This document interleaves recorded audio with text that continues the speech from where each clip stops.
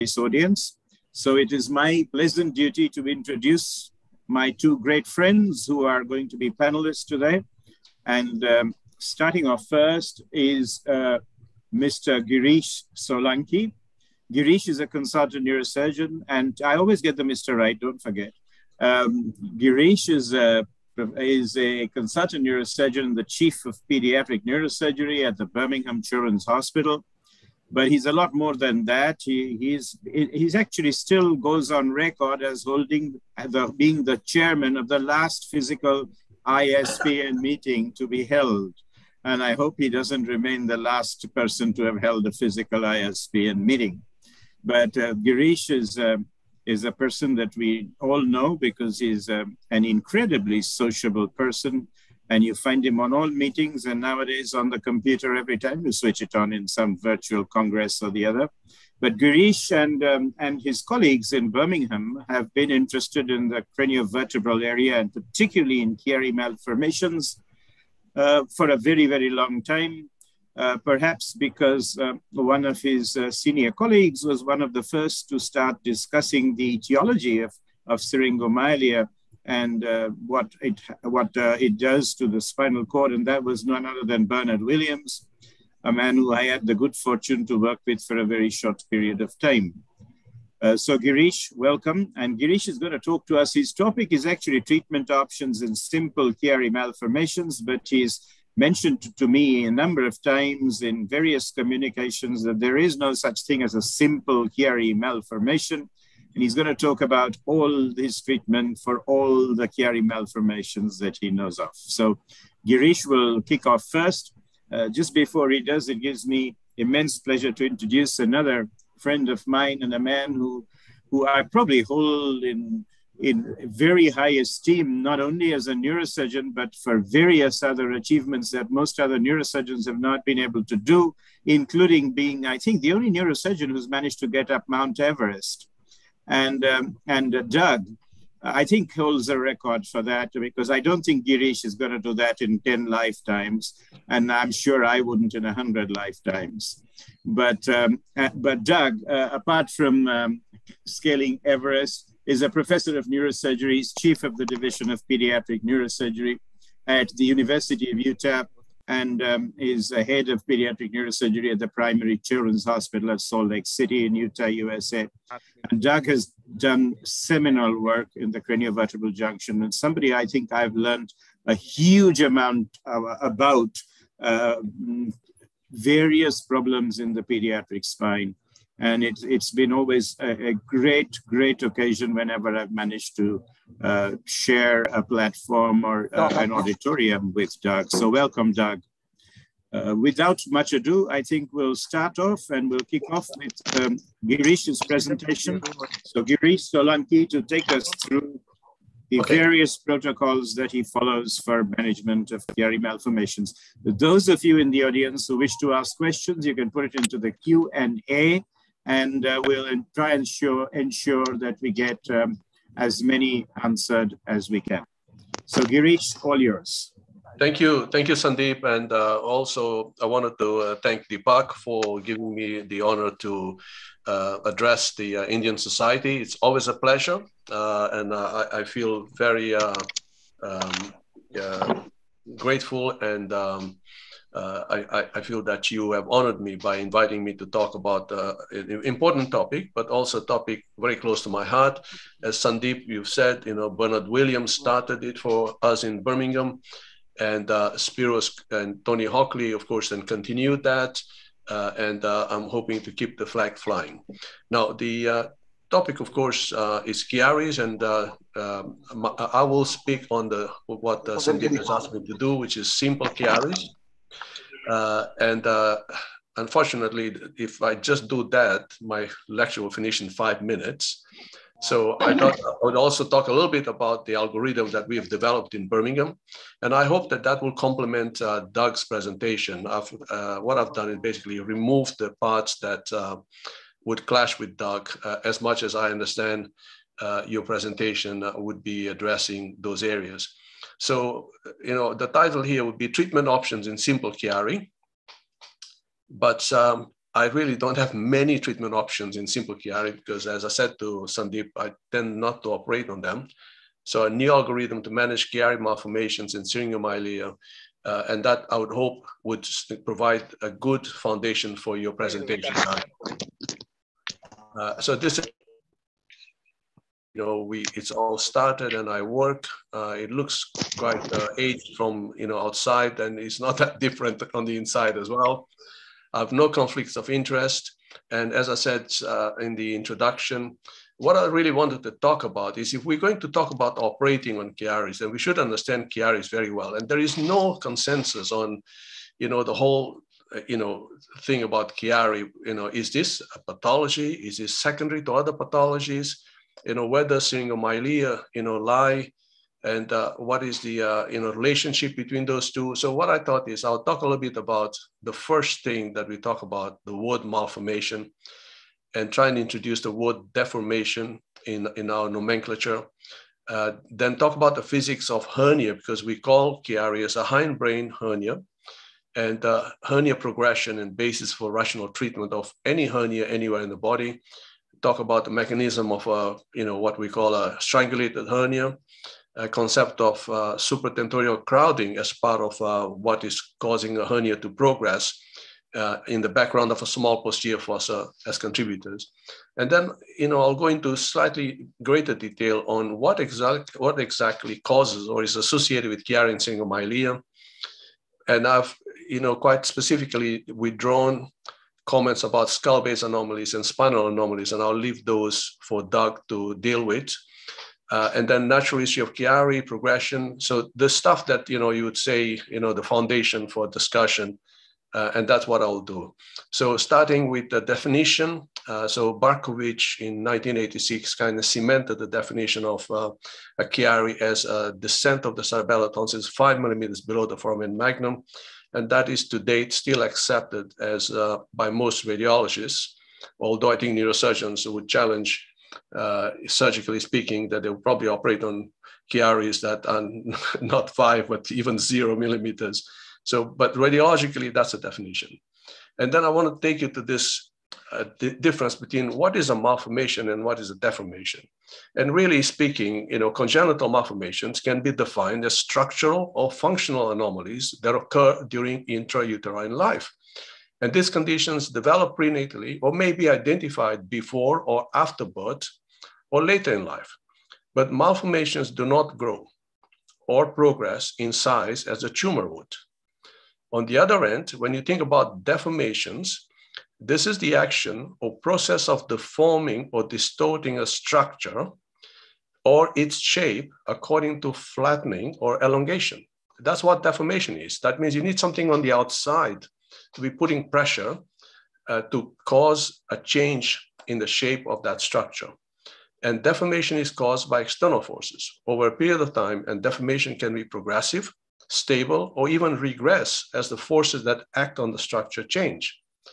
And this very much is the introduction that I want to give about the Chiari, that I don't believe a Chiari in all cases a malformation, but in many, or probably most cases, that progress will turn out to be a deformation.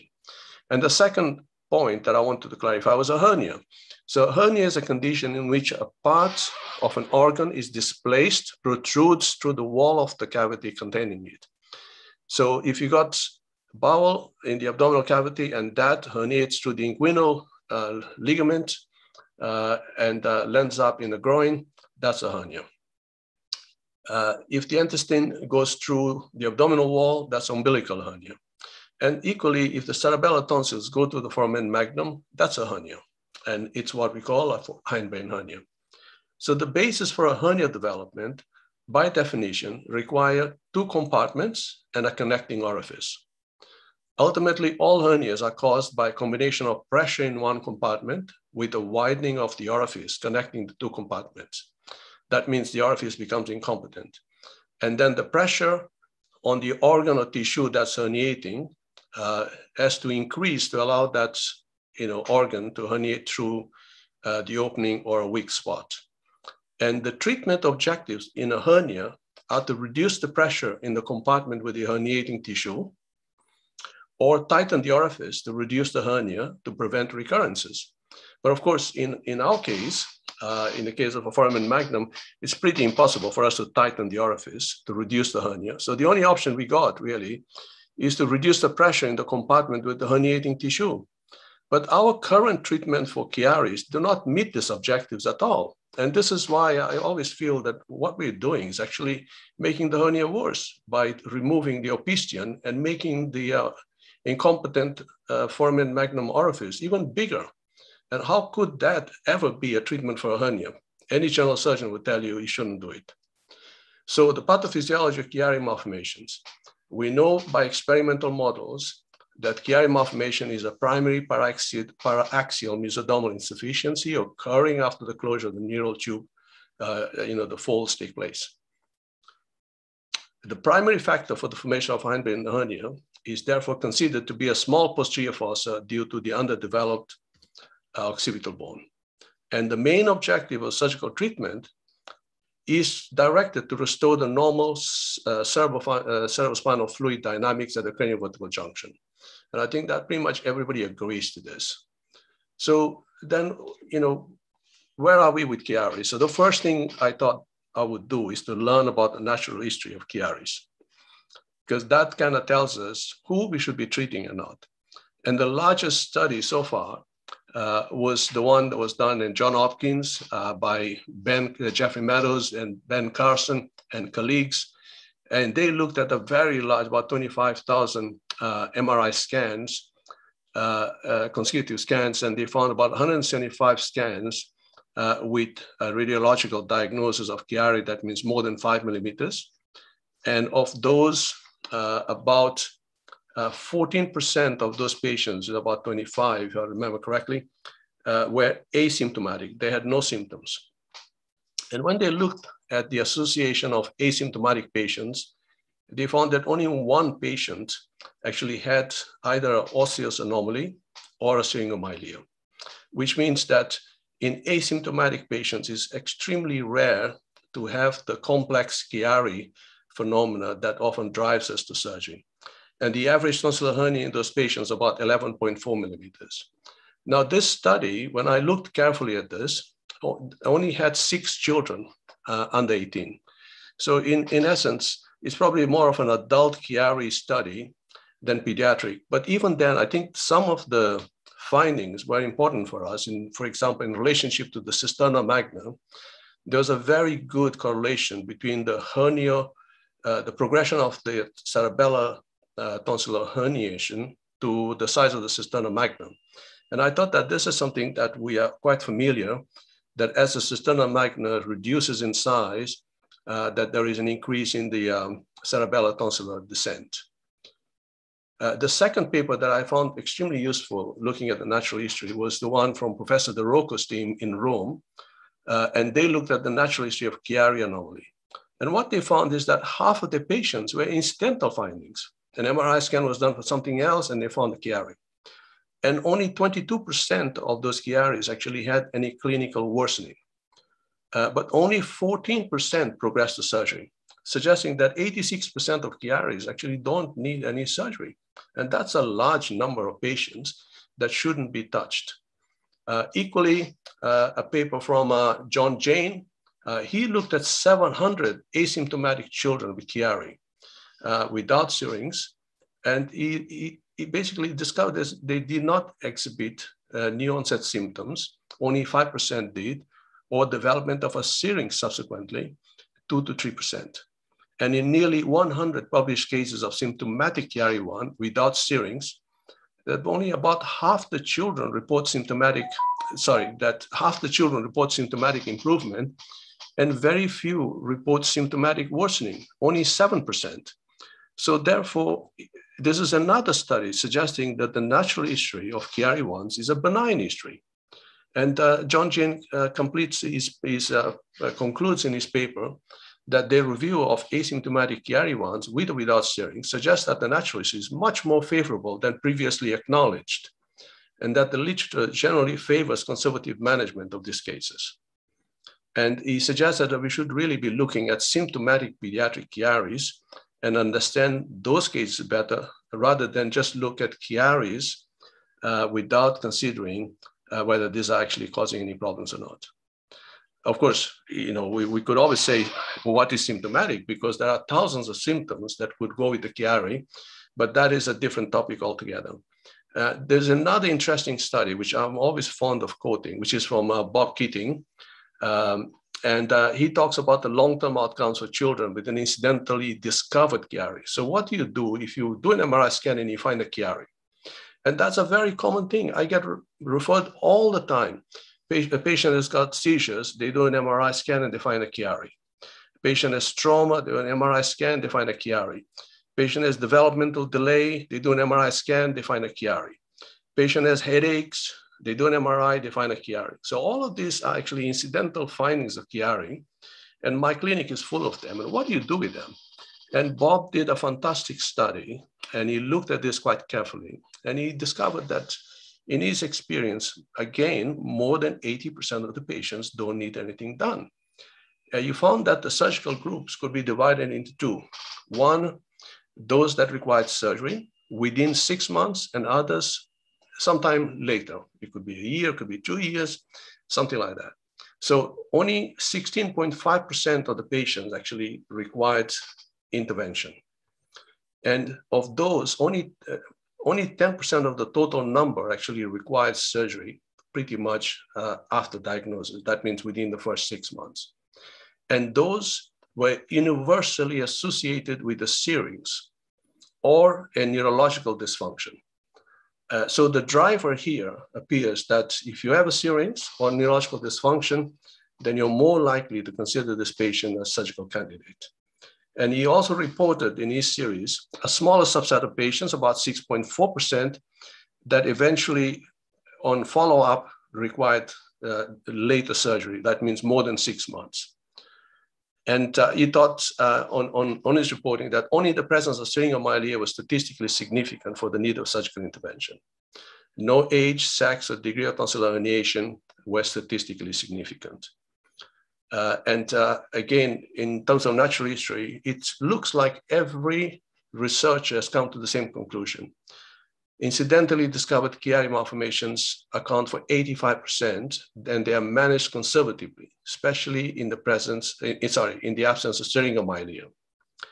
Only 16.5% required surgery, and only 10% within 6 months of the initial discovery. And he quoted a very small subset, about 6%, will go on to develop a de novo syrinx or progress with neurological symptoms. And for that reason, imaging follow-up is essential. And he concludes by saying syringomyelia drove early surgical intervention, and patients without syringomyelia, surgery is uncommon, and long-term clinical follow-up is recommended. So that kind of very nicely puts me onto the next part of my presentation, which is how do you assess progression of Chiari in children? So there are two ways of doing this. You can do radiological progression, and that means that you have to harass your radiologist to agree to a strategy to monitor every child with Chiari that you have, and clinical assessments. But in my experience has been that clinical assessments are not very helpful because this condition is often silent. So a combination of radiological and clinical assessment is essential. So we looked at the data, and what it says, like if you do a mean follow-up of between 2 to 4 years, that means under 5 years, you don't find any regression of Chiari, and the progression is less than 10%. So the majority of the patients, between 90 to 96%, show no change in their Chiari. If you do a longer follow-up, more than 5 years, and this is, for example, the study by Professor DeRocco in 2008, our own study in Birmingham 2013, then what we find is that there is greater degree of progression, between 10 to 14%. There is also regression. Between 3 to 5% of the Chiaris will regress spontaneously. So there is this benign group of Chiaris where you don't touch them, and in 5 years they will regress spontaneously. And then there is another group which will progress, which is at 10 to 14%, and then finally the group that doesn't change between 70 to 87%. So what is the consensus here? The literature consensus is suggesting that you should follow this patient at least 5 years, if not longer. So longer than 5 years is the recommended. And you should include radiological progression, because clinical progression doesn't tell the whole story. And we know from previous studies and my own study in Birmingham that there is a subset of children that rapidly deteriorate. And this was on a 10-year follow-up of outpatient Chiari patients, so that these were not patients that came in acutely, but they were followed up in the outpatients, and some of them will deteriorate within 2 years. So if you think about pattern of progression and severity, what is the fate of a Chiari? So at 5 years now, we have this information. Up to half the children can be asymptomatic. 3 to 5% may regress spontaneously. And then you've got the 10 to 14% progression and 70 to 80%, 87% stable condition. So most of the Chiaris actually don't change. Do all Chiaris progress equally? So this is the story, that drives us down. And I've come to the conclusion that one simple way to divide Chiaris is simple Chiari and complex Chiari. The simple Chiari is one that does not have ventriculomegaly, does not have craniosynostosis, does not have CSF signal loss at the craniocervical junction. There are no significant craniocervical junction anomalies. There is no syringomyelia or scoliosis. And those patients are less likely to progress to surgery, and I certainly wouldn't operate on them. And then you've got the complex Chiari group, which has, in addition to the cerebellar tonsil herniation, syringomyelia, and a group between 30 to 75% will develop a syrinx in this group. And then you have one or more of the above features. That means ventriculomegaly, craniosynostosis, CSF loss at the craniocervical junction, skull base anomalies, scoliosis. So all of that immediately puts the Chiari into the complex group. And that is a group that is most likely to require some intervention. And then you have to decide what kind of intervention are you going to do for those. And of course, the mechanism of progression and development of syrinx is very much researched. Bernard Williams, of course, postulated craniospinal pressure dissociation. Gardner and others suggested CSF pulsations as a pathological drive to development of syringomyelia. Well, of course, we won't discuss those theories now. But then, in simple terms for the audience, when does Chiari become a surgical operation? When does a surgeon say, I have to operate on this Chiari? And the international surveys on this, and there's a huge survey conducted by the ISPN, I think have a consensus on this. And the consensus is the patient must, first of all, be symptomatic. You shouldn't be operating on asymptomatic Chiaris. Second is the tonsillar descent should be at least 12 millimeters. And then that you should see loss of CSF at the craniocervical junction and the appearance or already the presence of a syrinx. So those are the things that drive the vast majority of neurosurgeons that were surveyed on large international surveys of more than 1,000 people or so. So, and then how are you going to treat this Chiari? And the question, of course, here is, can it be treated by a foramen magnum decompression? So a complex Chiari is a formidable problem. And, Doug is going to talk a lot more about that, with significant morbidity. And these cases require very careful planning and investigations prior to surgery. And I would dare say that if somebody, with a complex Chiari, with skull base anomalies, if you do a foramen magnum decompression, you're more likely to destabilize such a patient or cause even more problems, particularly if they have patellar invagination or atlantoaxial subluxation and so on. So surgery should be tailored to the causes of the Chiari rather than to the Chiari itself. And for that reason, in Birmingham, we developed an algorithm to assist the management of those complex cases. So, in summary, I would say Chiari malformation should be termed deformation. And we know why. And second is, what is it that is driving progression of a hindbrain hernia? Why is hindbrain hernia getting bigger? What is pushing it down? Because we know it's not a tumor, and you can't get, it's not the tonsil that's getting older and longer. It's the tonsil that is round and is getting squeezed like a piece of Play-Doh, and it's getting elongated because somebody is squeezing it and is making it longer. So that is what we call supratentorial crowding. And supratentorial crowding requires a pressure from above or something that would be compressing that area. So in the presence of a small posterior fossa, the downward stretching of the posterior cranial contents in the presence of a supratentorial crowding with a small posterior fossa. So I will show this pictorially because what I wanted to explain is that in addition to the small posterior fossa, the rest of the skull is also not that compliant, and there is less cranial volume than the volume of the brain. And that is why the brain is being pushed into the foramen magnum.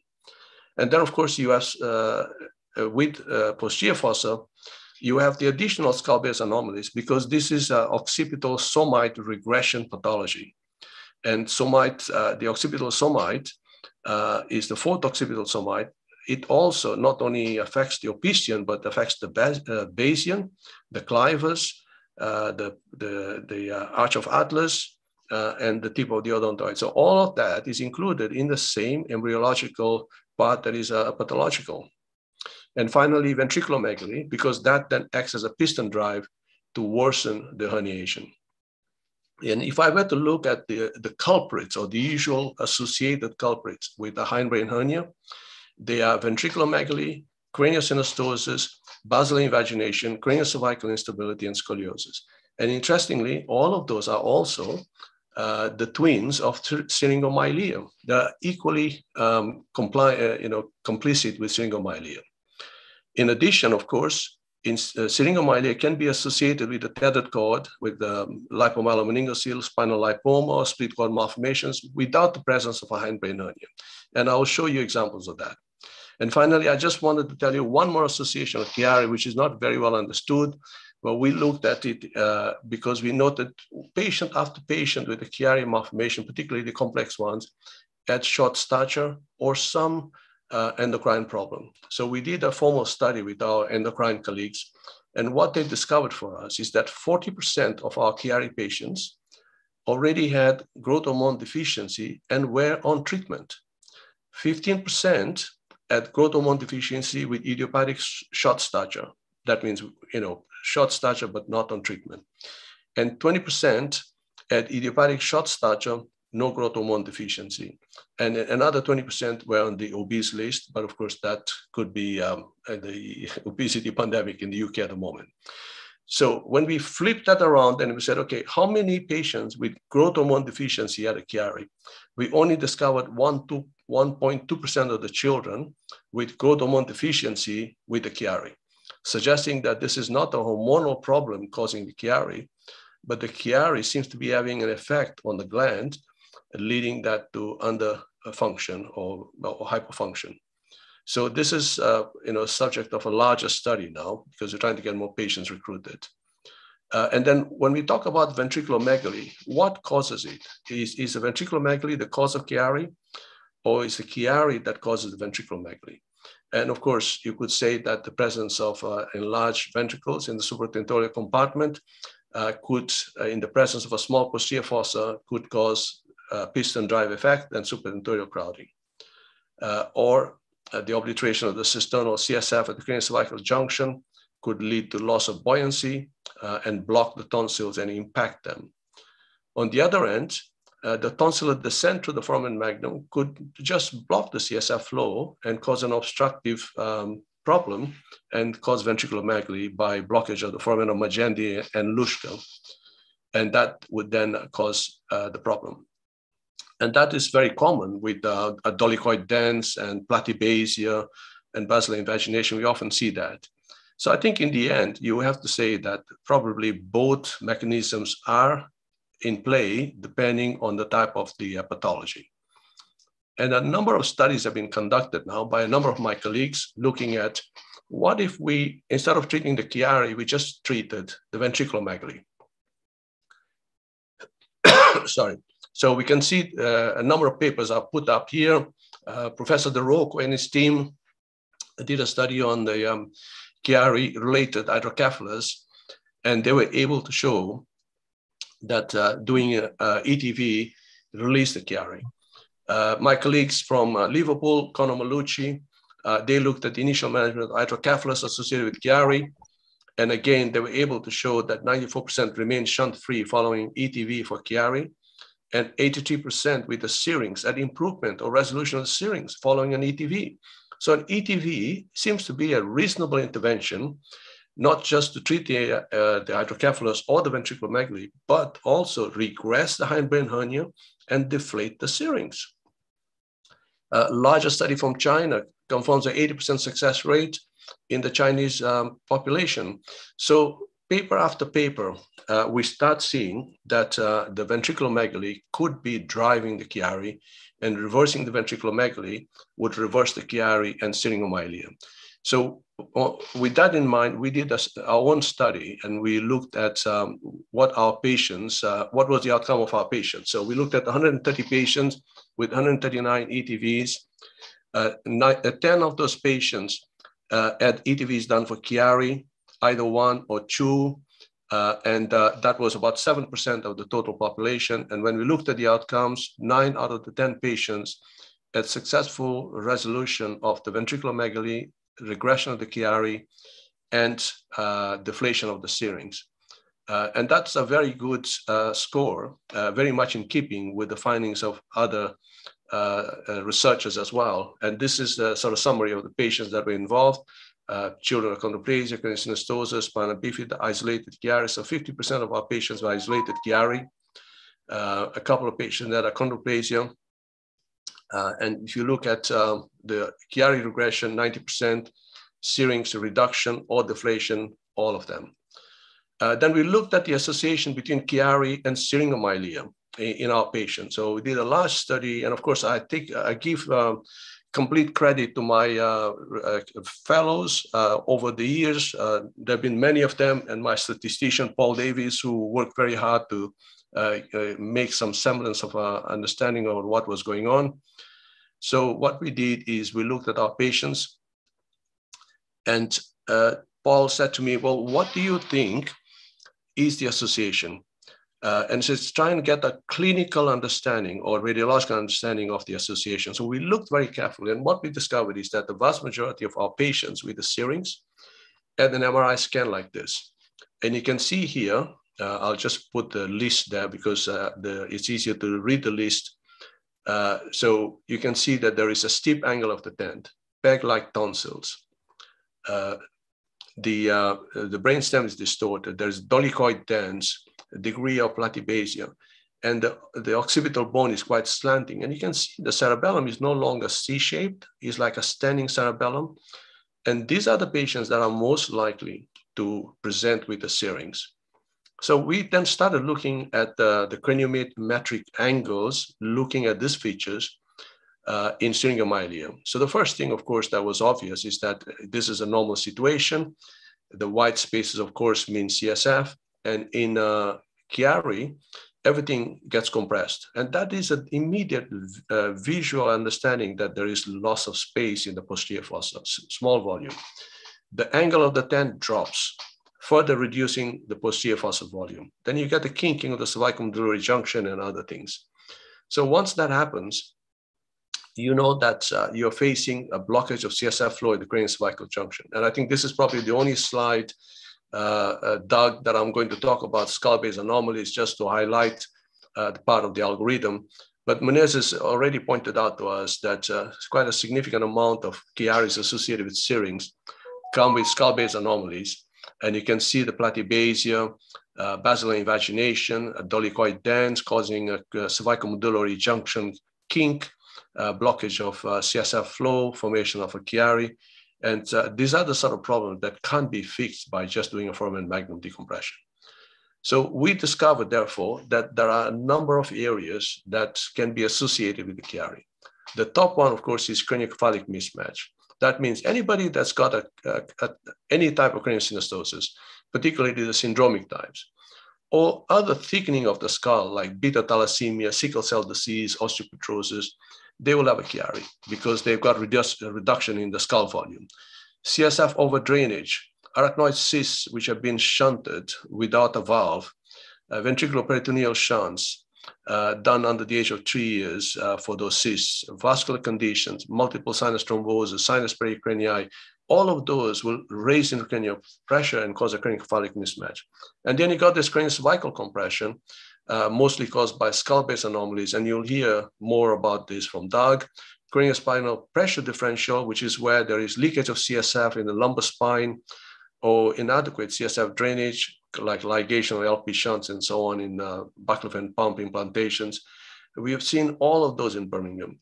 And then restriction of spinal cord ascent, for example, in neural tube defects, tethered phylum, diastematomyelias, spinal lipomas, and so on. Paul Davis, our statistician, then looked at all of this, and he came up with a very simple clinical association for Chiari and syringomyelia. And what he said is that if you got a child who is 100 months old, that means more than 8 years and 4 months, has got a tonsillar hernia more than 12 millimeters, has a sagittal diameter ratio with the posterior fossa height of more than 0.6 and a clival angle ratio with the foramen magnum clivus angle of less than 0.8, you got a more than 80% chance of developing a syrinx. So it was a very simple way for us to know that somebody with that is likely to develop a syrinx. And that was, the first time that I realized that there is such a strong association that can be validated on a series of patients. And then, of course, so where are we now? We know that Chiari and syrinx now associated with a small posterior fossa volume, and that in Chiari and syrinx, there may be a pathology that's driving progression of this hernia. And if it is, then we call it supratentorial crowding for want of a better name, but essentially it's pushing things down into the posterior fossa. And if I were to show you an example like this, where you got this kid with severe craniosynostosis, you can see the skull erosions, the copper beaten appearance. You can immediately understand that in a skull like that, there is no doubt that the Chiari would have been because of craniocephalic mismatch. If I show you an MRI scan like this, you can see the brachyturicephaly on a patient with Klebat-Shadal deformity. You will have no difficulty in understanding what I'm trying to explain, the supratentorial crowding. Look at the size of the posterior fossa. The tent and the torcular are nearly at the opistheon. There's no space in the posterior fossa. There's only one thing that is going to happen. There's going to be a tonsillar herniation. What is the treatment here? Not the foramen magnum decompression, but increasing the size of the skull, because this is a typical case of craniocephalic mismatch. And any other treatment will probably make the situation worse for this child. So I go back to the definition, 5 millimeters. I go back to show you a typical appearance of what we consider the appearance of craniocephalic mismatch with a small posterior fossa, and tell you that these are the patients that we then treat by doing posterior calvaria augmentation rather than a foramen magnum decompression. And this is a graphical example to show you the supratentorial crowding theory. So if you see here, this is a line that goes from the posterior clinoid to the torculum or the inium. In a normal situation, you can see that at least 1/3 of the cerebellum is above it, and that the whole of the occipital lobe lies above the cerebellum. Now, if you look at a child who has got Chiari, the situation is quite different. The angle of the tent means that quite a significant amount of the occipital lobe now is lying behind the cerebellum. Only perhaps 1/10 of the cerebellum is now above that line. And in a more severe case of Chiari, the whole of the cerebellum is below that line, and a significant amount of the occipital lobe is lying behind the cerebellum, pushing it even more forward. And that means that a proportion of the posterior fossa is now being rented or occupied by a supratentorial organ. So the occipital lobe is supratentorial, but it is lying in the space of the posterior fossa. And that certainly would qualify in my mind as supratentorial crowding into the posterior fossa space. And then, of course, the progression into the brainstem. and the incompetent orifice. So we did a study just to demonstrate the incompetent orifice, and you can see here in normal situation, the sagittal diameter in Chiari 1 and Chiari 2 is significantly larger. Both the transverse diameter and the surface area are also larger. Yeah. So what we got here is an increase in pressure on the compartment above an incompetent orifice compared to a normal situation, and those will drive progression of a hernia. And in Chiari 1, of course, the foramen magnum is larger, significantly larger. And so this is why we came back and we said, okay, well, let's set this in a strategic manner. So we have then supratentorial causes for Chiari, posterior fossa causes, foramen magnum causes, spinal causes. And we know now that this is a hernia, so we need to treat as if it is a hernia. And the mechanics, therefore, if you have ventriculomegaly, is raised intracranial pressure, supratentorial crowding, craniocephalic mismatch. What is the mechanics in craniosynostosis? All of them. And if you got basilar invagination and craniocervical junction anomaly, you're going to have a small posterior fossa craniocervical mismatch. And that will lead to a downward push. And the downward push will also be associated with the stretching of the tissues, which is what I call a deformation. That will lead to a development of a Chiari and syringomyelia. And then the separate pathway is for those with spinal lipoma or neural tube defects. They can develop scoliosis and a tethered cord, and that will cause a caudal pull, and that could cause a syringomyelia without a Chiari. So that's the caudal pull pathway to form a syringomyelia. And the surgical approach, as you heard again and again and again and again, is to try and create CSF flow at the craniocervical junction, reconstruct the cisterna magnum, and then look to see whether there's an upward migration of the cerebellum. Of course, we can't push it up. So what could we do? So in the treatment, these are the operations which currently are the gold standard for a Chiari. I think we're getting bombed. So you get craniovertebral decompression, either without the dural opening or with the arachnoid, or leaving the arachnoid closed or opening the arachnoid and so on. So there's about a dozen variations of this. But we all know that foramen magnum decompression, then the opening of the dura, or too large a foramen magnum, posterior fossa decompression, or too extensive a resection of C1, C2 are the most likely explanations for the complications following a foramen magnum decompression. And that I think is very well understood, and we know what the complications are, so I'm not going to spend too much time in this.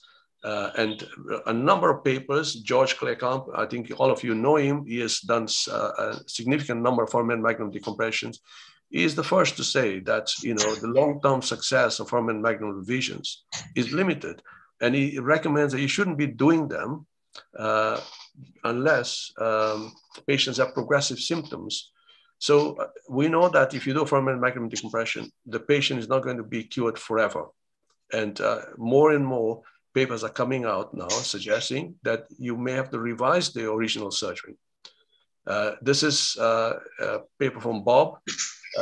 He also feels that this is a paradigm in evolution.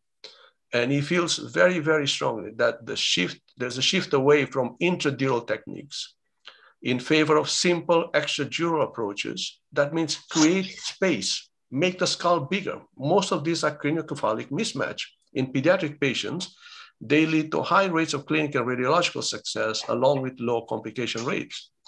And he also feels that the efficacy, safety, and necessity of tonsillar manipulation continue to be heavily contested, as evidence increasingly supports the efficacy and safety of less tonsillar manipulation, including their own experience. My colleagues from Oxford, they have reported recurrent subdural hygromas after foramen magnum decompression for Chiari 1. Very difficult to treat. Some of their patients were then transferred to us. My colleagues from Liverpool have also reported that in their series, a percentage, I think if I remember correctly, about 12% of their patients develop iatrogenic hydrocephalus. That means they carried out a foramen magnum decompression to treat the Chiari, And the patient ended up acquiring hydrocephalus, and the patient then had to be shunted. So this clearly is something that we are creating on the patient through surgery. My colleagues from Ireland, Dara Crimmins and John Cadd, they wrote a very honest paper on the difficulties, entitled it, "A Procedure Not to be Underestimated, Foramen Magnum Decompression for Chiaris." They did 54 foramen magnum decompressions. 24% were children. They had one mortality. 1/3 of the patients developed complications. 18.5% developed hydrocephalus requiring shunting. 2 patients developed subdural collections like the Oxford team. The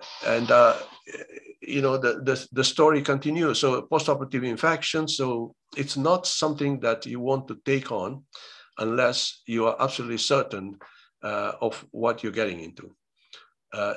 And when you look at papers that focus on foramen magnum decompression, doing duroplasty, without duroplasty, I think there's very clear understanding that if you open the dura, you're looking at a greater risk of CSF-related complications, 18.5%, on the other way, lower risk of reoperation.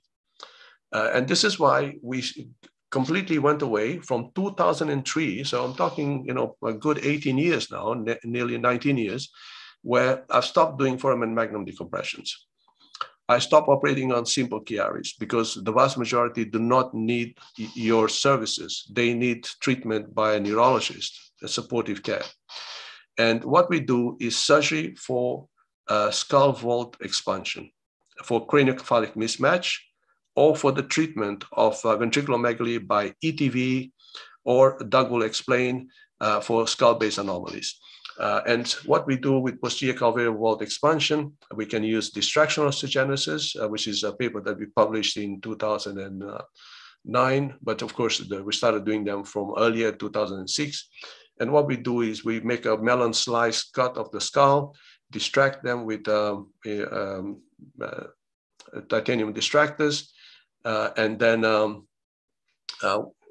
the bone forms spontaneously. Is distraction osteogenesis, because we distract them so slowly that it allows bone to be set in the distraction area.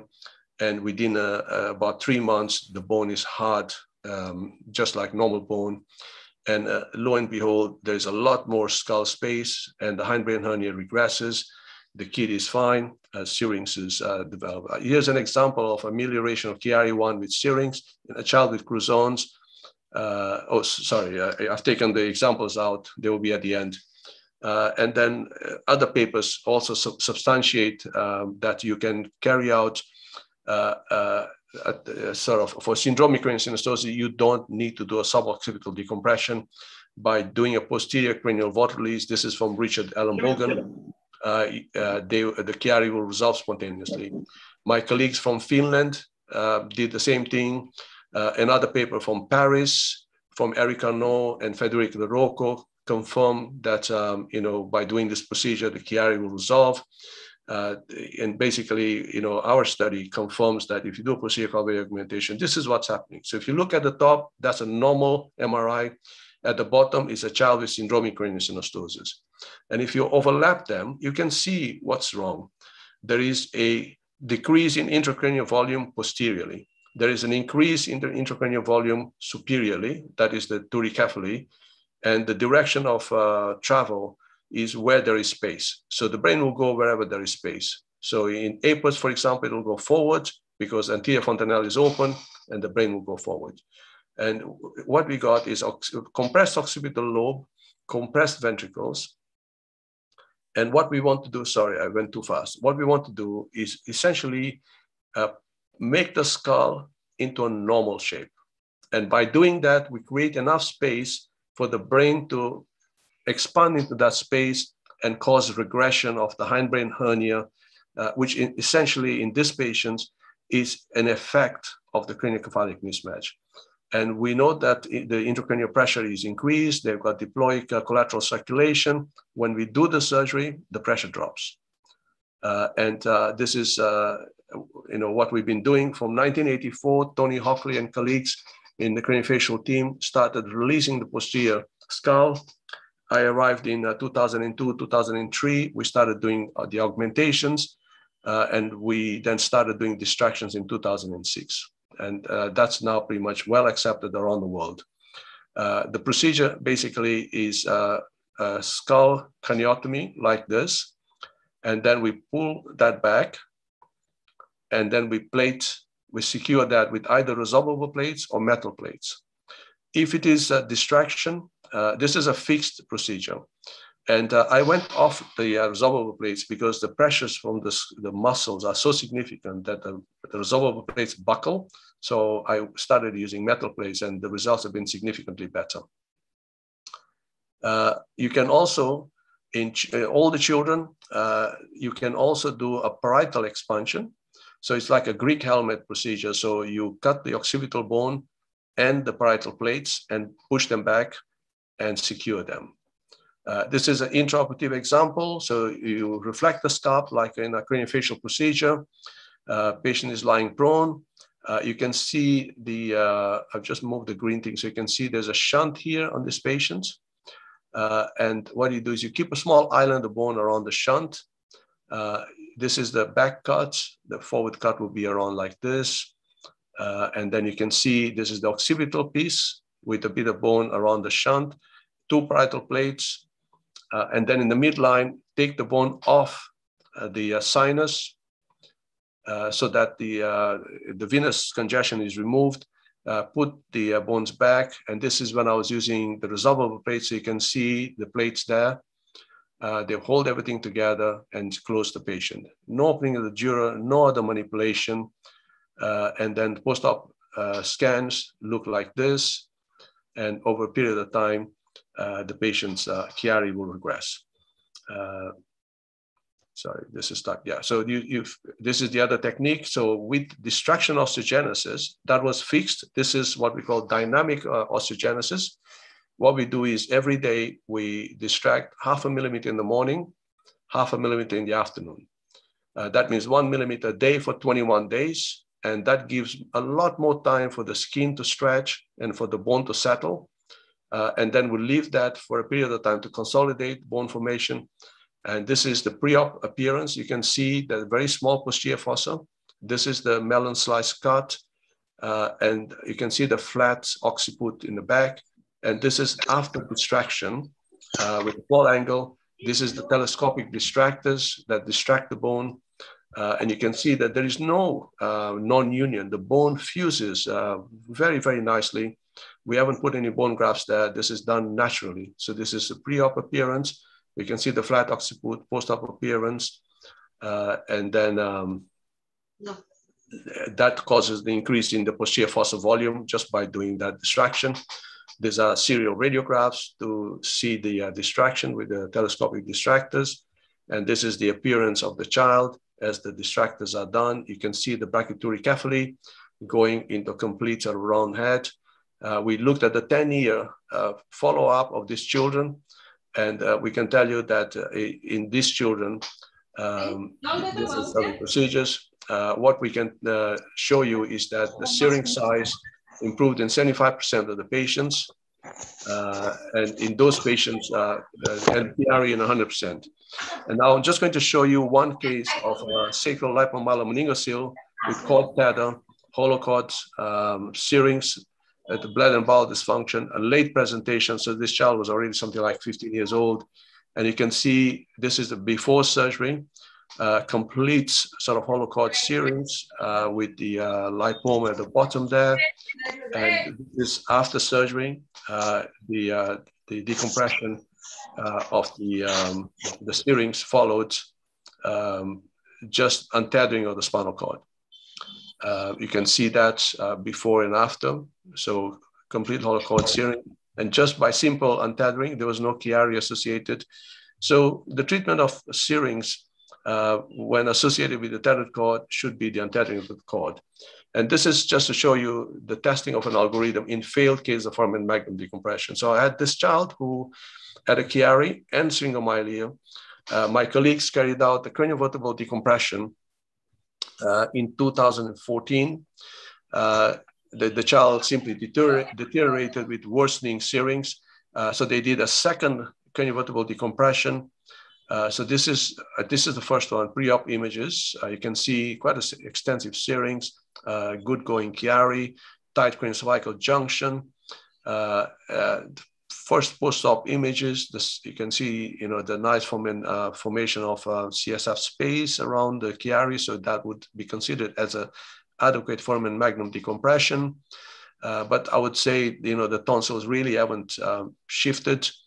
The serings didn't really move. The patient didn't get any better. At that point, there was no scoliosis. And of course, the child then started becoming clumsy, started developing curvature.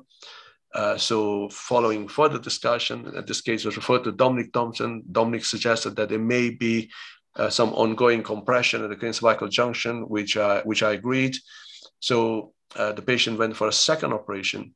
By then, the serings had progressed even more. You can see the CSF had the cisternal magna disappeared.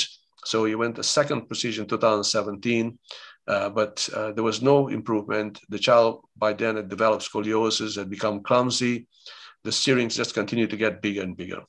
So in 2018, I was then approached and asked to do posterior cavernous augmentation. I thought that it would help.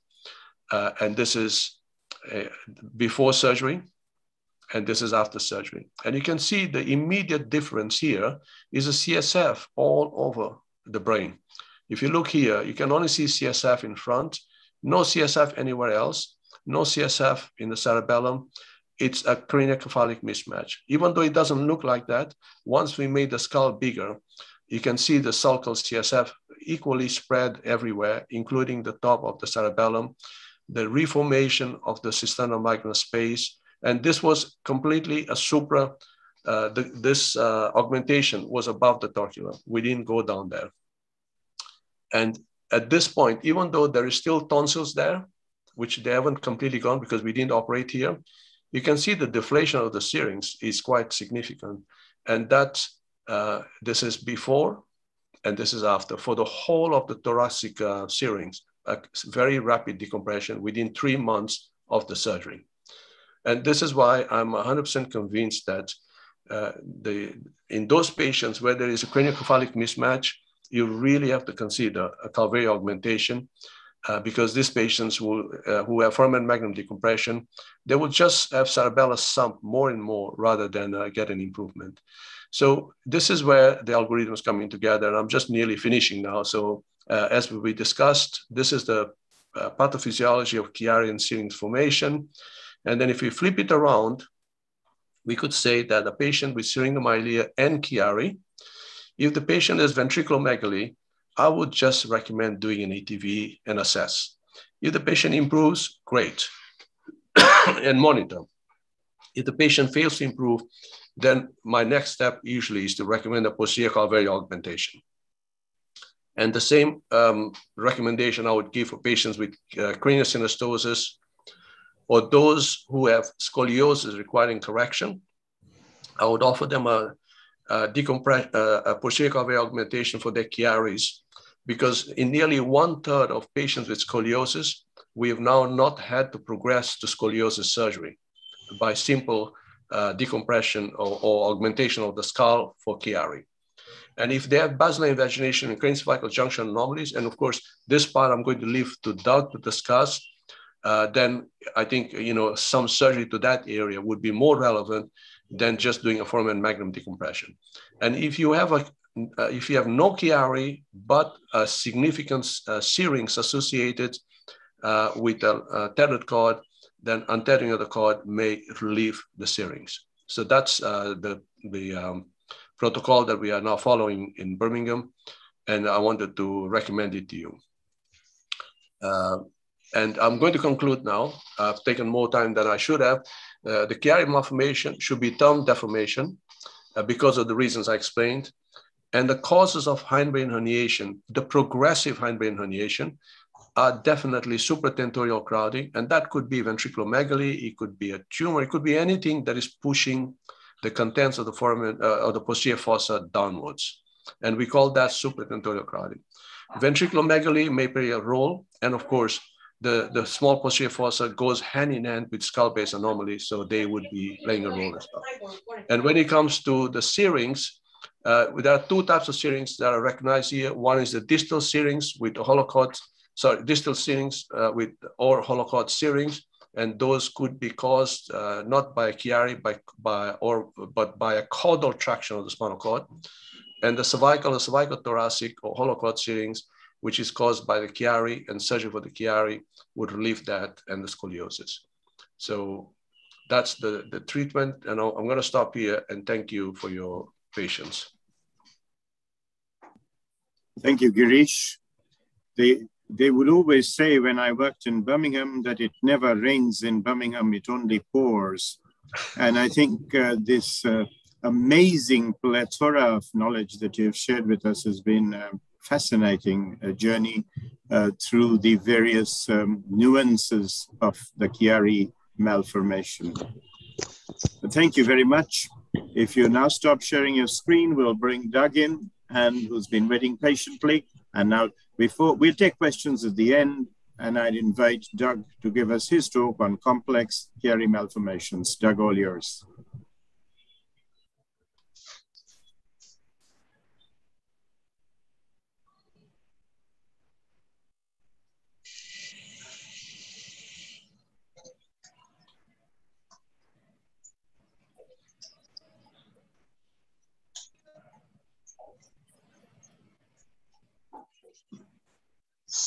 I think he needs to unmute. Doug, I think you're muted.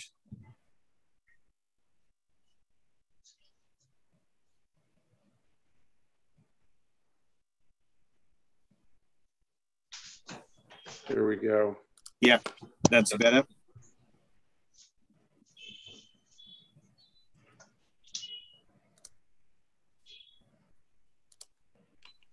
All right, we're going to try this again. Sorry about that. So I just wanted to thank Girish for an amazing presentation. It's just fantastic. And I always learn so much from when you discuss your cases and your insight. And I also wanted to thank Sandeep for the amazing invitation to be part of this symposium in this webinar. I was given the task to talk about complex Chiari, kind of what it is, and at least in my way of looking, kind of what to do with it. I don't have any relevant disclosures. I wanted to begin by just extending everybody greetings from my neck of the woods, Utah. It's 8 in the morning here, so a little bit different. And welcome you to our beautiful state. If you decide to come here and visit, lots of things to do, winter activities, summer activities. So we would love to have you and would love to host you. So this picture I like to start with, it's from our friends Dominic Pang and Dockling Pang and Dominic Thompson. And it really captures the essence of the complex embryology of the craniocervical junction with the starting off with the somites and the resegmented sclerotome structures, arriving in the final very complex area of the craniocervical junction. And it's definitely the most embryologically most volatile place in the entire spine. And we see it day in and day out. We all see it as pediatric neurosurgeons, and we have to manage the consequences. So this is always a good place to start with. It's kind of sobering in a way, but we have to know this, and we have to appreciate it. So what's a complex Chiari? When is it reasonable to perform a fusion? Obviously, not all patients need fusions, but some of them do. If you're going to do it, how do you do the procedure? And then what's the long-term outlook? Girish had presented a case of continued syrinxes and scoliosis and reherniation and all this. And what's the outlook of these patients? And what are just to give you a quick update of the potential genetics involved in some of this pathology and what we've been finding in some of the studies we've been doing. So let me just give you a quick case here. So it was a 3-year-old boy, comes in with a simple Chiari. He's got suboccipital headaches, sort of oropharyngeal apraxia, which is fairly common in this age group with Chiari do a suboccipital decompression,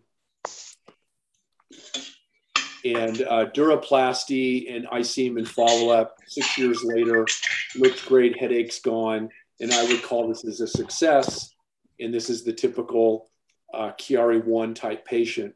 This patient is definitely different, where he's 2 years old, again, has this developmental delay, oropharyngeal apraxia. You offer the typical surgery, suboccipital decompression, tonsillar shrinking, duroplasty, and he comes back 2 years later. He's sort of improved, but not really, but still sort of struggling. And you don't do anything, you follow him, but then he comes back 2 years after that, and he's clearly got issues with sleep disorders, brainstem findings with drooling and oropharyngeal apraxia. And you look at him, and he's starting to show kyphus and anterior brainstem compression, medullary kink, and the Chiari. And this was, clearly called a Chiari 1.5 with descent of the brainstem. We're going to talk about that in a second, through the foramen magnum. And so I offered him, I was reading Arnold Menezes' papers as well, and looking at ventral decompressions for patients like this. So here's the preoperative CT scan in the position of the odontoid, and then went ahead and did a redo Chiari posterior occipital cervical fusion with odontoid reduction. You can see the improvement in the space of the odontoid, and this patient went on and did spectacularly well. So to sort of summarize, you can see three different patients here. Our original patient with this simple type Chiari on the left. In the middle is this 2-year-old girl that we talked about. And then another picture of a 21-year-old female I saw not too long ago. And, the common denominator of the two on the right is that they have tonsillar and brainstem herniation, extremely symptomatic from that. And they also have these other combination of findings with anterior brainstem compression. Some people like to use what's called the PBC2, perpendicular distance between the basion and the posterior portion of C2. They certainly have a medullary kink and some degree of craniocervical angulation, which is measured by the CXA. This patient's CXA is 165, which is normal for this age group. This patient is 122, and this patient on presentation was 111. So there's a wide variety of variation.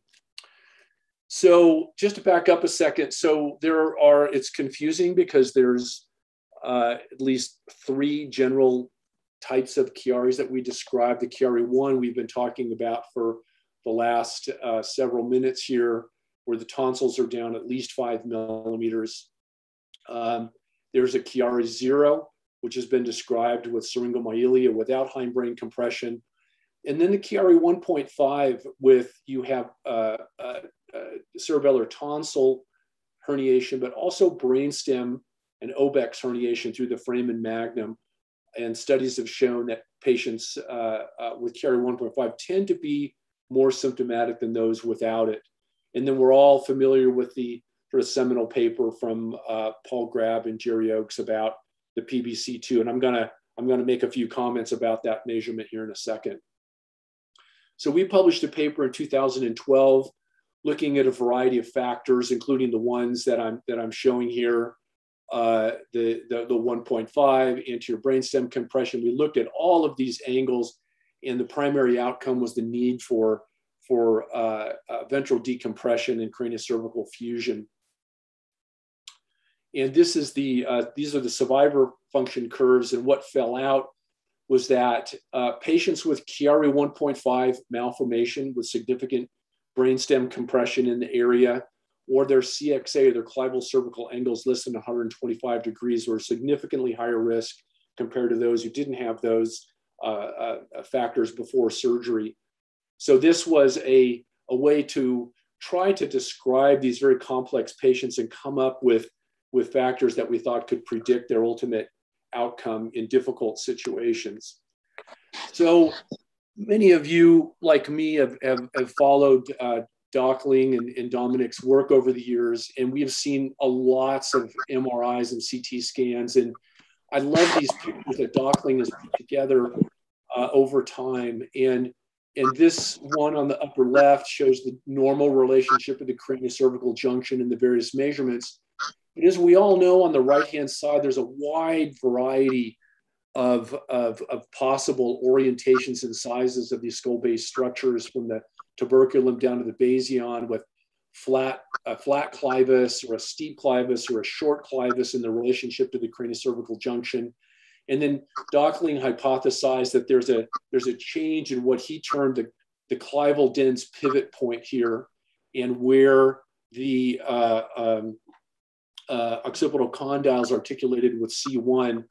And I looked at this, and I think he was on to something here, and he was taking more of a biomechanical approach, which I really appreciated. And it's been the genesis of some of the work that we've been doing recently. So I wanted to share a new concept that we just published, which I think is interesting. And I looked at the adult deformity literature. There's a lot of information out there. Everybody knows about the cervical SVA, the C2 SVA for complex cervical deformities in adult patients. But nobody's really looked at the relationship of the craniocervical junction and the cervical spine.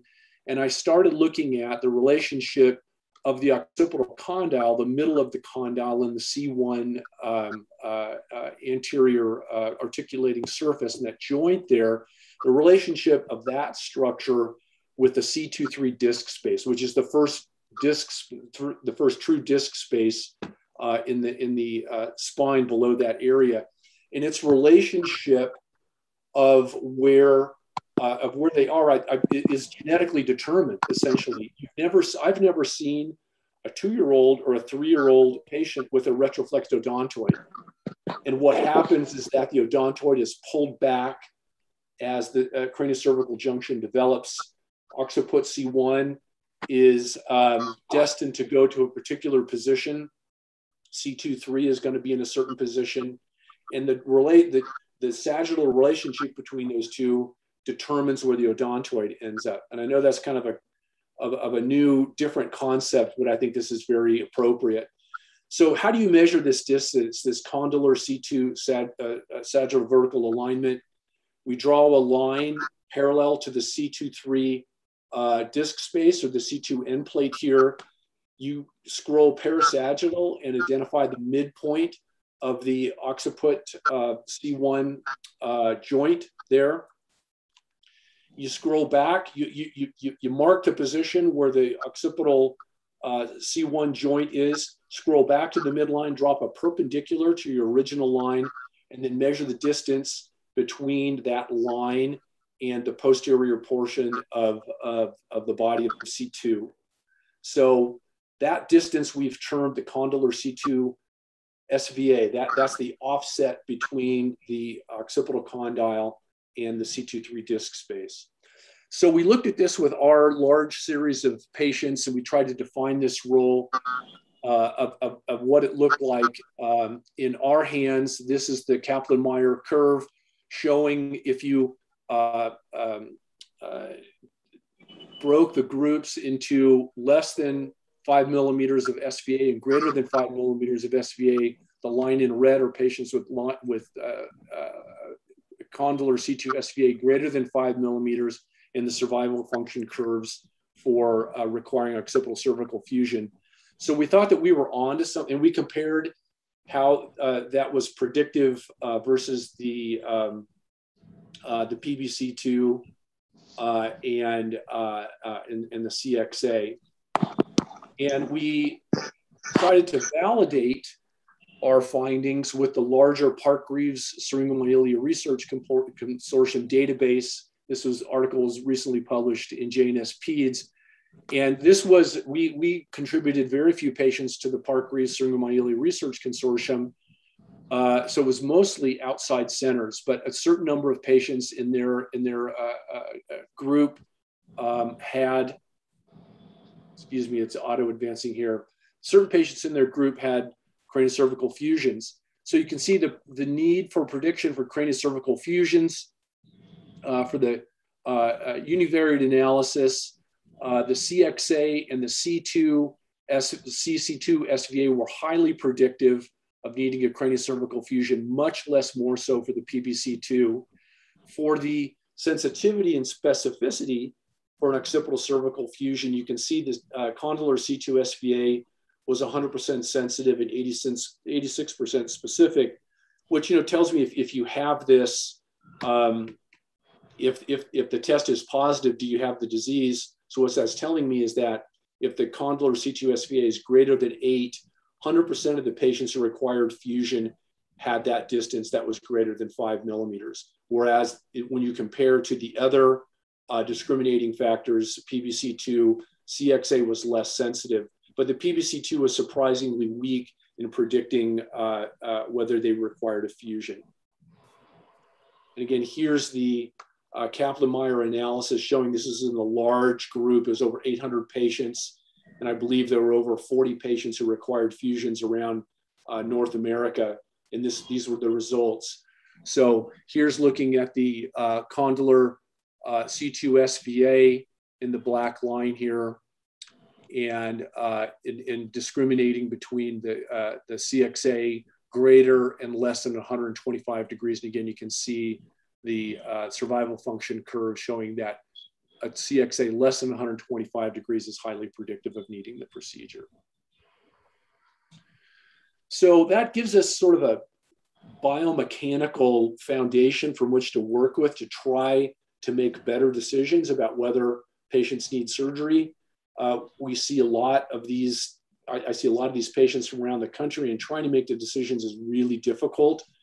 So in my mind, indications for proceeding with fusion, certainly you need to have the radiographic criteria, which we were just talking about, plus you need some degree of these other findings alone or in combination: brainstem symptomatology, myelopathy, severe headaches. I'm going to expand on that in a second, or progressive or severe unresolved syrinx. So the severe headaches, we've seen kids who've had significant Chiari's.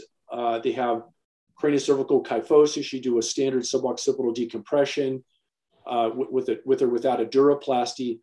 And they do fine originally, but over a period of time, over maybe 8 months or a year, they start to have severe, significant lifestyle limiting headaches. And you can put them in cervical collars. Sometimes they get improvement, but it's a biomechanical process that results in micromotion and progressive kyphosis that results in a very significant amount of headache and neck pathology and pain.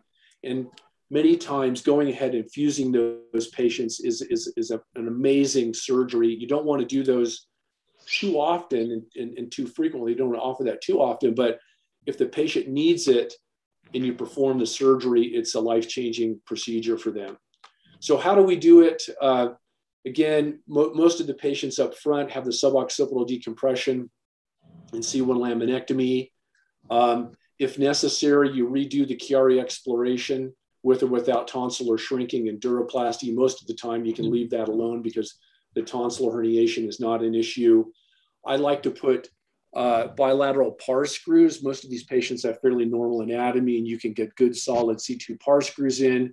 I use a rod plate construct that goes from the top loading C2 screws to the back of the skull. And then odontoid reduction, I do that manually. They're in Mayfield pins. You do a distraction and then an extension, and that brings the odontoid forward. And then when you're in that position, you lock that in place and you confirm the position with an intraoperative O-arm spin. If you don't have an O-arm, then you're confirming it with fluoroscopy. I almost always use autographed rib for my fusion substrate. I've been very happy with that over the years. You cut the rib long enough so it spans, has to go a long distance between C2 and past the area where the craniectomy is. So it needs to be fairly long. And then I wrap the rib with a multi-stranded titanium cable and put screws through the top of the rib graft into the occiput. And I don't use DBX anymore. I use a very small amount of BMP. I cut an extra small kit of BMP into small pledgets, place those pledgets between the autograft and the recipient bone, and then I'm placing screws through that, or again, in the case of the C2 area, placing the pledgets between the rib and C2 and wrapping it with a cable and getting the compression against the bone for the fusion. This is what it looks like after surgery. Again, you can see the little screw through the rib here and the cable around the rib grafts as well. So we're in the middle of following these patients long-term. This is our initial results. We did 26 of these in this period of time, and all of them had successful arthrodesis with low complication rates. And like I stated before, all of these patients had improvement of their preoperative symptoms, oftentimes dramatically. They would go home and they would just be different patients, and they would do really well over the long haul. And we're looking at this with our current fellow to follow these patients up long term. So my biomechanical hypothesis is that patients with these complex Chiaris with risk factors, the Chiari 1.5 is certainly 1, or a CXA less than 125 degrees. I would include the condylar C2 SVA greater than 5 as a risk factor at this point as well. Get this to advance. My computer's kind of skipping around here. I apologize. There we go. And as during these procedures, you perform your dorsal decompression, but you also release the posterior tension band in the craniocervical region. And then you can get not necessarily settling, but accentuation of the forward bending movement of this clival-dental pivot point, especially if their C2 SVA is abnormal. And you get forward folding of the craniocervical angle. And then obviously you're going to get progressive brainstem compression and worsening of signs and symptoms. So I think that in my mind, there's straightforward or more simple Chiari malformations, which probably have more to do with the cranio-cerebral metrics, like Girish was talking about, with most small posterior fossa volumes, supratentorial crowding, probably hydrodynamic imbalance to some extent plays a role. But I think that these complex Chiari malformations can be driven by more genetically driven forces with the clival cervical relationships, the position of the odontoid and the occipital condyles versus the C2-3 disc space in basilar invagination. All of these come into play, and this is all genetically driven. And then if before you do surgery or after you do surgery, there's certainly biomechanical stress. But in the preoperative state, obviously these changes are happening very slowly. But if you do them, if you operate on these patients, these changes tend to accelerate and can occur fairly quickly in a matter of months. And then we have very poor understanding of hydrodynamic factors in relationship to this, and it's people working on these issues as we speak. This is fascinating, and I think that computer modeling technique and experimental techniques will be very, very helpful in unlocking some of these. So to start to sum up, where does this leave us? We all know that these complex Chiari patients are very, very challenging. Multiple issues must be recognized simultaneously, considered and pursued. We're really after symptom management to get these kids as functional as we possibly can. We have to take into account the intracranial factors and how the brain was formed, but also the biomechanical stresses that the patient's seeing and how that may lead to failure. Syringes and scoliosis is very much part of this picture. And many times we will do these in order to alleviate syringomyelia, and that's a talk in and of itself, as well as scoliosis. We really want to avoid excessive procedures. Unfortunately, many people, it's difficult for patients to come in with complex radiographic findings and start talking about an upfront fusion and odontoid reductions and odontoidectomies and so forth when they're relatively asymptomatic. So many physicians do a stepwise procedure and go at it sort of one thing at a time, but that may not be the best way to do it too. And I think that we're learning and trying to do the most with what we have. And can we just, with giving modern techniques, can we manage this severe condition with just one procedure from the posterior direction? Some people will proceed straight to that. Some people won't. And we're trying to figure out which one would work the best. And where does odontoidectomy fit in? In my mind, I'm managing almost all of these patients posteriorly with decompressions, fusions, odontoid reductions. If patients have a stable fusion, we've had an attempt at odontoid reduction, but still have brainstem, anterior brainstem compression and symptoms from that, then we're doing the odontoidectomy. And we've been doing all those endoscopically for the last 8 or 9 years and have really nice results with that, and I'm really, really happy with that procedure. So here, our current algorithm, sorry, this is jumping around again, so I can get this to, there we go. So simple Chiari with the suboccipital decompression, laminectomy with or without a duroplasty. The complex Chiari, if this slide behaves, which is defined in my mind so that condylar C2 SVA less than 5 or a CXA greater than 125, you're thinking about the standard procedure. If these risk factors are positive and they have bulbar symptoms or myelopathy, then you're thinking about the posterior decompression with a potentially an odontoid reduction infusion, sometimes up front. And if that fails and they still have compression or symptoms, then you're doing that odontoidectomy. So I did the last slide here. There have been some advances. There's been a lot published. I just want to highlight published regarding the genetics of this condition. So I want to highlight 2 recent studies, one out of Wash U and Dave Limbrick's lab. There's a gentleman named Gabe Haller who's a PhD who's working in that, and we're part of their consortium as well. They've been looking at chromodomain genes in Chiari-1 and found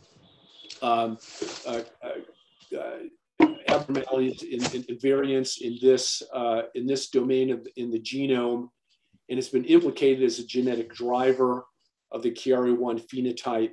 And they did a zebrafish knockout model where the CHD8 haploinsufficiency led to large heads and a posterior hindbrain displacement reminiscent of Chiari-1. And it's a fascinating paper, and it may be one of the drivers that's creating this Chiari issue in some patients. Our work with what's called the Utah Population Data Bank, where we can track medical records and pedigrees, and we sequenced a large number of patients in Utah from our patient population, and we found that the HOX-C4 gene, which is partially responsible for the segmentation of the craniocervical junction, as well as other portions of the skeleton, has been implicated in the complex Chiari phenotype, in that a mouse knockout model, which was published back in the 1990s by Mario Capecchi, a HOX-C4 knockout model. This is the mouse embryo appearance of the craniocervical junction with craniocervical kyphosis, and we have found HOX-C4 variant in family members with severe Chiari phenotypes. So this is exciting, and more will be coming here, but I think that there's potentially genetic advances that are going to occur. So just for food for thought, this woman, you came from this, I know it's Friday evening for you, but let's say Monday morning you come to your office, this patient's waiting for you with this obvious severe complex Chiari malformation with a CXA that's very, very low. Chiari 1.5, significant brainstem herniation. What are you going to offer her? So we can debate that in the next few minutes. So thanks for the opportunity of giving this talk, and thank you for your attention. Thank you, Doug. That was absolutely fascinating. In fact, we've really had two amazing talks today. And I don't know about everybody else, but I've really learned a great deal more than I knew about Chiari malformation. Just one quick question, because I know we're over short time, and I'm well aware that you still have work to do. It's not yet Friday evening for you. So we'll very quickly ask you one question before Deepak's fellow quickly presents the cases that we want to discuss. And that is the question that has come up and been asked by a couple of people. Why do you need to bring C0 into the arthrodesis? Why don't you fix with just C1, C2 using the distraction extension maneuver that you described yourself? Why do you need to involve the occiput at all for these complex Chiaris? That's a really good question. It's obviously controversial. Dr. Goel's a good friend of ours, and he's certainly promoted this over the years.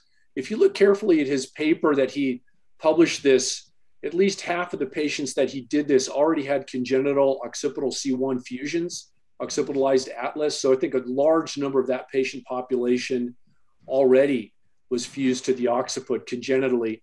So, I think there's a lot to learn. It's possible that just the DECRA procedure, the C1-2 fusion, may help some of these patients. We're not convinced that that's necessarily going to help in this patient population. You can distract it, bring the odontoid down, create space. I worry about the long-term biomechanical effects of that in relationship of the occipital condyle in that C2-3 disc space, like I talked about. I think that's a big driver of what's happening at the craniocervical junction. Okay, so we'll ask you to answer the other questions that are obvious in the chat box. And Deepak, I'll hand over to you for the quick presentation. Yeah. Doug has to go to work, so we need to finish this off quickly. I'll ask my fellow Dr. Tushar. He has got two short cases, which we saw actually today in our outpatient clinic for the management options, in view of today's discussion. Tushar? Yes, sir. Good evening, all the respected faculty over here and all attendees. I would like to present the two cases which come to our OPD today only. So I'm sharing my screen.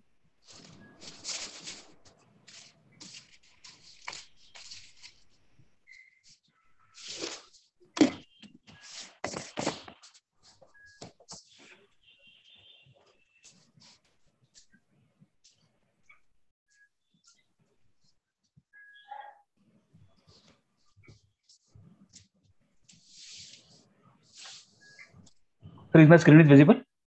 Yeah, just make it big. Yes. Sir. All right. So this is the first case I would like to present. He is a 1.5-year-old male child presented with right-sided neck tilt with slight paucity of the movements in the right and upper and lower limb, which was noticed by his mother. Basically, child has no significant postnatal events. The child has no motor and the mental developmental delay also.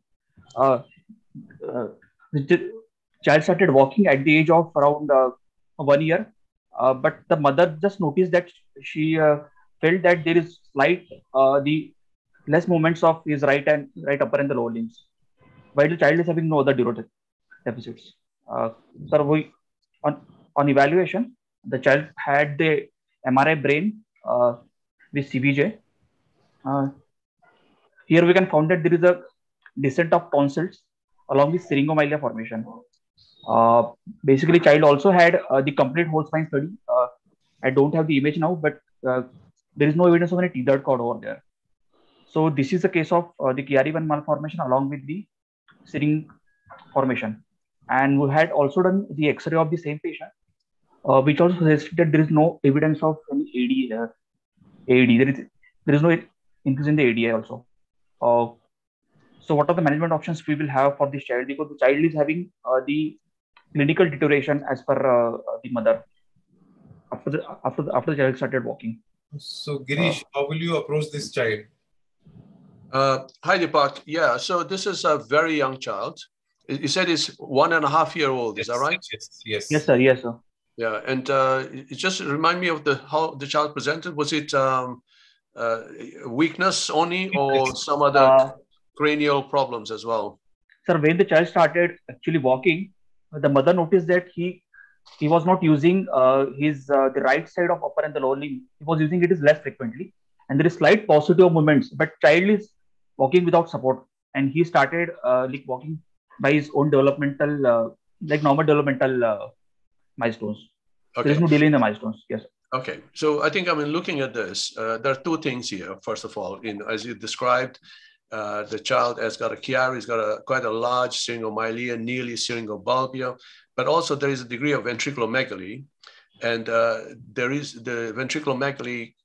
At the moment I can't see the aqueduct area very well, whether there's a flow artifact or not. I think that's something that we need to look at carefully. In these children, it's very rare to see a significant depression of the mammillary body, but I do feel that the roof of the third ventricle is elevated to some degree. So this child, I think we need to look carefully at the ventricles. If you had some more images, would have been great. But can you tell me if there is any ventriculomegaly as a child, had any ophthalmology done? No, sir. No, sir. There is no increase in the health cells also. And on the axial CT also, on the axial MRI, I also have, there is no ventriculomegaly as such. Well, I can see on the sagittal, there is ventriculomegaly. And it's probably adequate to put in, a scope, because that's one possibility. And I'm not sure whether the aqueduct actually is open.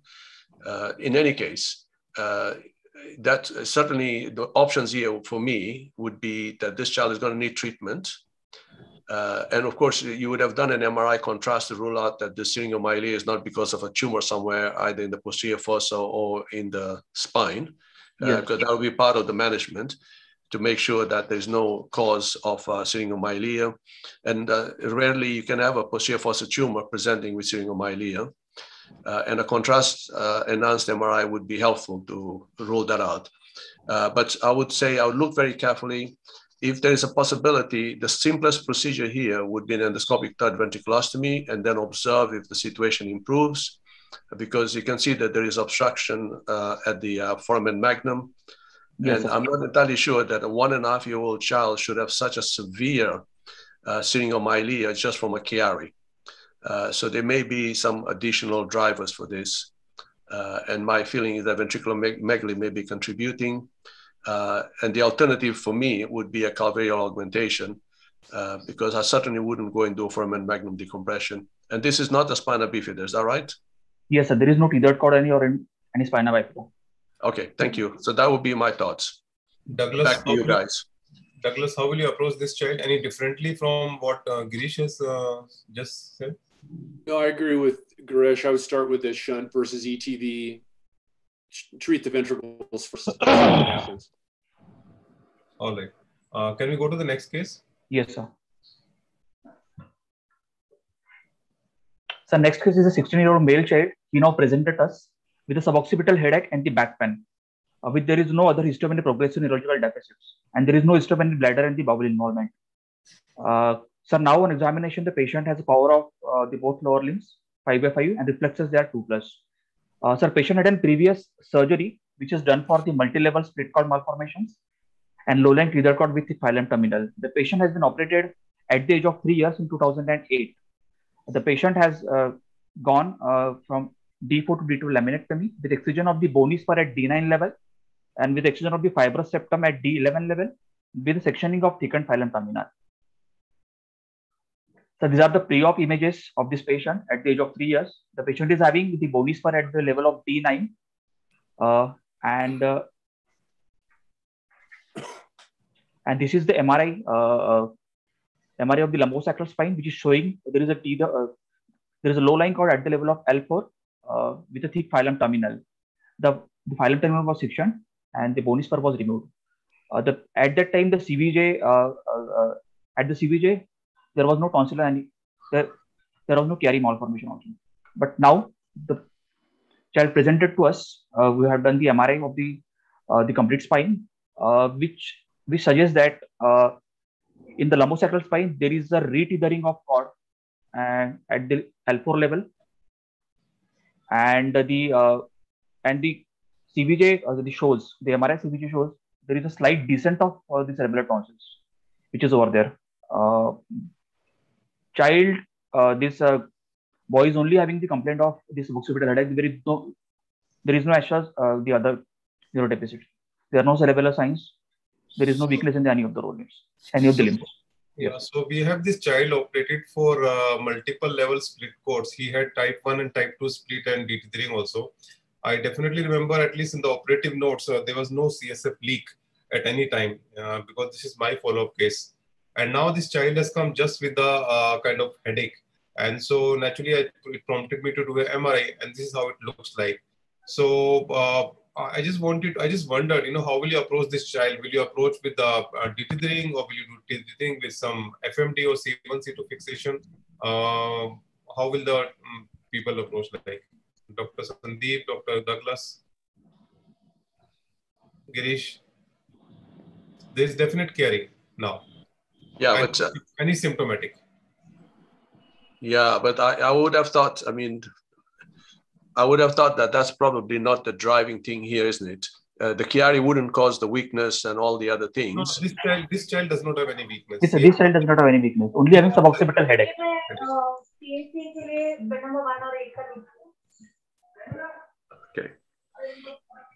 Okay. Yeah, so my apologies again. So you're saying that you want to treat the occipital headache, but nothing else. I thought that you said something else had happened in the spine. No, I will definitely. This child has been operated for split cord malformation. He has the multiple level spinal dysrhythm. He had type 1 and type 2 splits, and he also underwent detethering almost 15 years back. Now this child has come with occipital headache, and there was no Chiari at the time of initial presentation, but now you see a discrete Chiari along with the low-lying tethered cord. So does it go by the traction theory, which not many people agree to in spinal dysrhythm? Because I do have a collection of few cases wherein I have low-lying tethered cord with Chiari. How do you explain that? So I would say, if you got spina bifida, for example, and you got CSF leak antenatally. Yeah. Sorry, is that right? So if you got antenatal CSF leak, spina bifida aperta, you find the vast majority of these patients have two typical findings. One is the lemon head, which is the frontal skull, is sunken in. And the reason for that is because there is a sump effect, and the sink is towards the bottom of the spine. So you never get the development, outward development of the frontal bone, because it's being pulled in the opposite direction. And then the other thing you get is the banana, appearance of the posterior fossa, because the posterior fossa is turned by 90 degrees, and it's a small posterior fossa again. So when, in this case, for example, you had a split cord malformation with a tethered cord, it's quite likely that some of the CNS would have been pulled down through the tethered cord. You have untethered the cord. You would have expected that things would have got better, but now you find that the Chiari is appeared as a sort of a secondary progression. So my first suspicion would be whether there is retethering. And if there is retethering, then I would go and untether that, because to my mind, that certainly definitely wouldn't do a foramen magnum decompression. And, there may be a caudal pull. I am not sure that, at least I don't have any patients like this, but we had a patient, a deformity patient, who underwent deformity correction, and he had a small Chiari. And after the deformity correction, the patient became quadriplegic. And the suspicion was that the Chiari had been pulled down during the distraction. So I think some movement of the CNS may go, especially if there's adhesions, may pull the cerebellar tonsils down as well. But as I said, I don't have any experience on this, so I defer to others. Douglas? Yeah. So, and the ventricles are okay. You image the head. Yeah, the ventricles are okay. Yes, sir. Ventricles are okay. Right. So I think, I mean, this is highly unusual. I don't necessarily think that tethered cord causes Chiari. I'm a non-believer of that. And you think about all the dentate ligaments. I mean, how is a tethered cord going to end up with tonsillar herniation? It doesn't make any sense to me. But spontaneous CSF leak, with or without, a meningocele down there, that kind of makes sense to me. And I would probably go with a CT myelogram to make sure. People talk about prone MRIs as well to see if the cord falls forward, and that can be an evidence of no tethering. I mean, that's a reason. So prone MRI, a CT myelogram to look for a CSF leak. This kind of looks like a CSF leak type of Chiari. It's sort of, it's unexpected. It's come on, and he had a spinal procedure. There's a lot of experience, especially in China, of doing scoliosis corrections in the face of split cord malformations with excellent results. So I think that the general consensus in the spine community, at least the orthopedic spine community, is once screened to not correct the split cord malformations if they're asymptomatic prior to surgery. So that's just an extra bit of information, but that's the pathway I would head down personally. Girish, will this child benefit from calvareal expansion? You are mute. Sorry, the child is 16 years old. Is that right? Yes. Yes.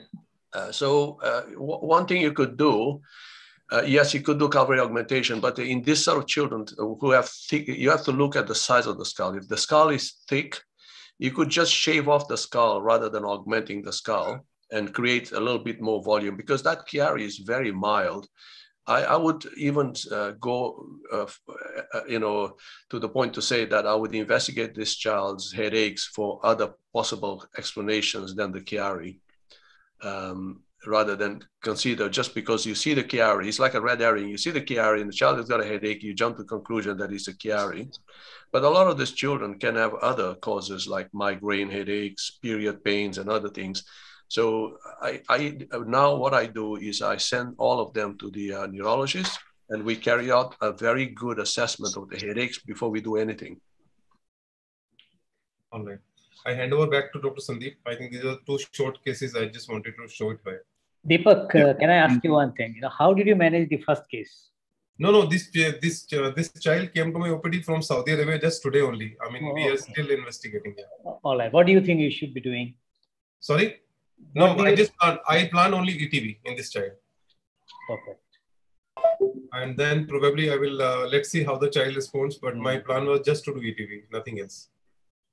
Yeah, I'm sure that would be the absolutely right thing to do. And I think there was consensus amongst everybody about treating the ventriculomegaly first. Right. If you just stop sharing the screen for a second so that we can see our guests. And Tushar? And yes, sir. I told Doug the session would last for a little over an hour. Well, it's lasted almost 2 hours. So obviously the content of the two talks we've had have been so fascinating. And those of us that have watched on Zoom or those that are watching on YouTube, I think all of us have really benefited from this experience. It isn't even appropriate to make a comment about Chiari malformations after these two talks that we've heard today. And all that is left is really for me to thank the two speakers we've had today profusely. Girish, it's been wonderful to have you. And Doug, as always, a fascinating talk. Whenever I hear you talk, I have to go back to the books and read again. And it's been fascinating. Thank you very much. In fact, I've been, ever since you published this, I think about 3 or 4 months ago, in the Journal of Neurosurgery Pediatrics, I think, was it April or May that you published this? I've been thinking of going back and looking at all our C2 SVA to see retrospectively what's happened to that. And I'm really keen to do this over the next maybe 6 months or so and see what happens, what has happened to these patients, so that I may share this information with you hopefully in the next few months. Yeah, thank you. Thank you very, very much. And thank you, Deepak. Thank you. And it's been an absolutely wonderful evening. Thank you. And I'm sorry that, Doug, you still have to go back to work while we just go for the weekend. Thank you. Okay. Have a good day. Good to see everybody. Thanks, guys. Bye. Absolute pleasure. Thank you.